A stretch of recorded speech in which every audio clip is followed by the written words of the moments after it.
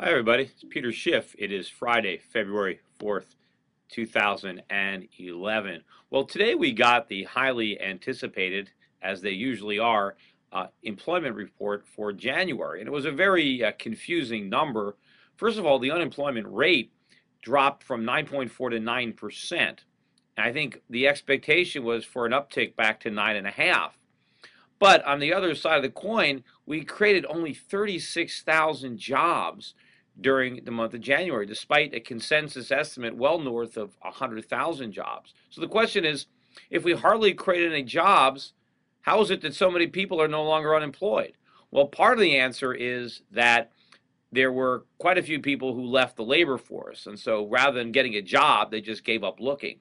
But that still doesn't really explain the whole number. It's kind of a mystery to me, especially since the government went back and revised the number of jobs they created for 2010 down by 300 and some odd thousand. So we created 300 and something thousand less jobs than what the government initially told us, yet the unemployment rate is now down to 9%. Now I say down to because that's still high. And of course, if you look at the U6, which is the unemployment which includes people who are so disgruntled that they're no longer looking for jobs, but they certainly need them, and people who are working part-time because that's the best they can do, that's still north of 16%. But even that unemployment rate dipped a bit this month. So I think it is a very confusing number. I think maybe we'll have to wait another month. But again, government numbers are very unreliable anyway, even in a best case. And I think these unemployment numbers are no exception.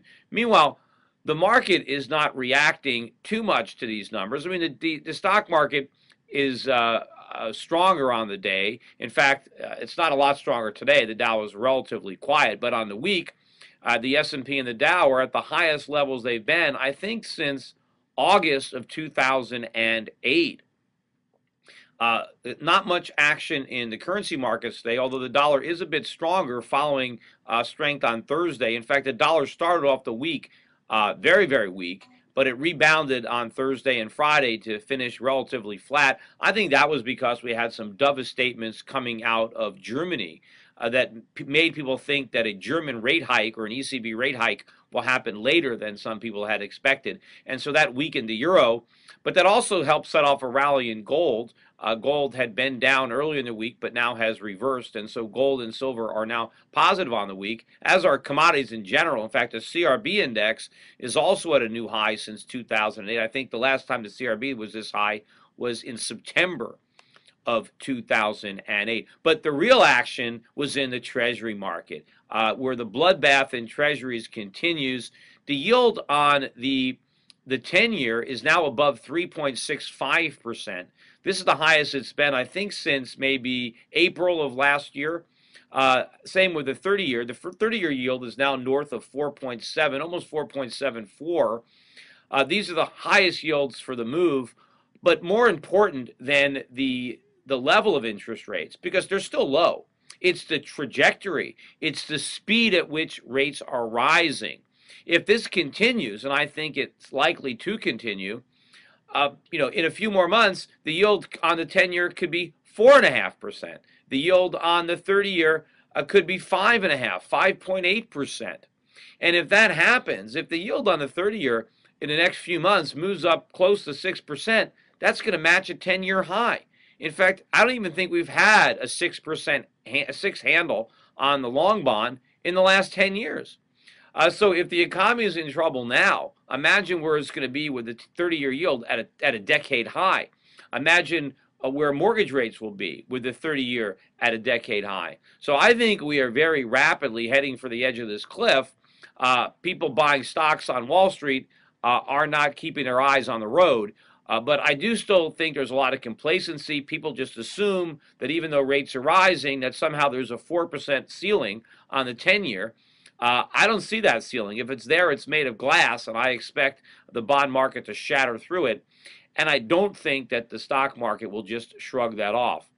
But it's interesting that there was a press conference on yesterday, so it was on Thursday, with Ben Bernanke. And in his press conference, the Fed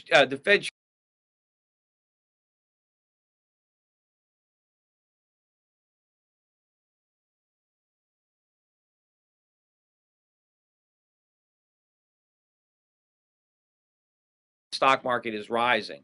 And I agree with the Fed chairman.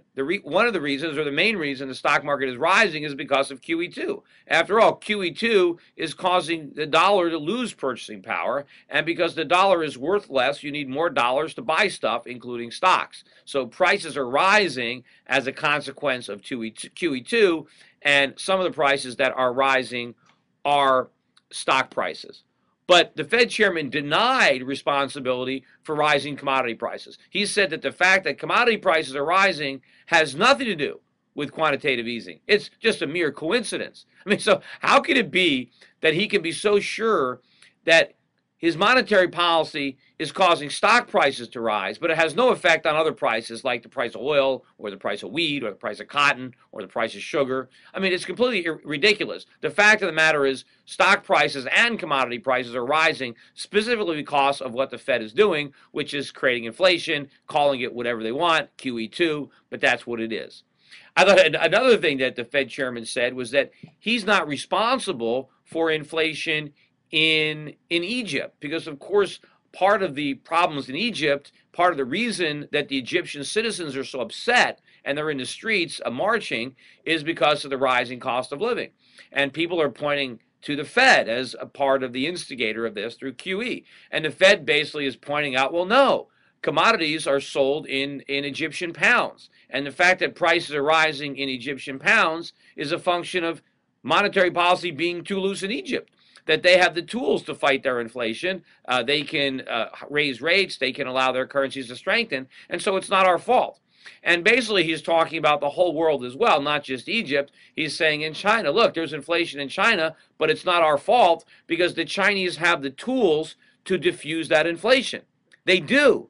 Now, it is our fault because they have pegged their currency to the dollar. Now, of course, they chose to peg, but we are the currency. We have the world's reserve currency. There are a lot of benefits that come with that, and there are responsibilities. And to say that we can absolve ourselves of the inflation around the world because other central banks can abandon the dollar peg, can let the dollar tank, can start raising interest rates and allow their currency to rise is very disingenuous, and it also is very dangerous because maybe the Chinese will follow Ben Bernanke's suggestion and do something about their own inflation.